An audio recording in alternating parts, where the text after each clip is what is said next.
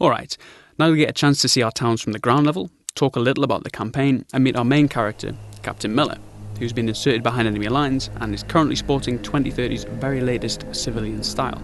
So, Arma 3 is set in a semi-post-apocalyptic future war, a small battle in a much greater clash of civilizations.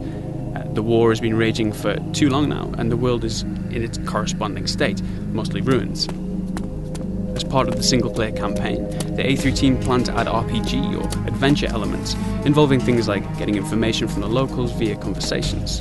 Captain Miller is alone in enemy territory and forced to cooperate with a range of characters, some more palatable than others. You'll be able to get directions, important information, world background, or even side missions from the locals. Here, Miller's just received information about a certain Nikos from one of the locals. It's worth taking a second to notice the level of detail from the villages, the same places that you saw from above, but this is how they look from the ground. So now we're approaching one of the NPCs, Nikos, a local profiteer. He's a good example of how the main NPC should look in the game, richly detailed and quite expressive. Here he's making excuses for not delivering some of the weapons he's promised and sends Miller off to check on his driver.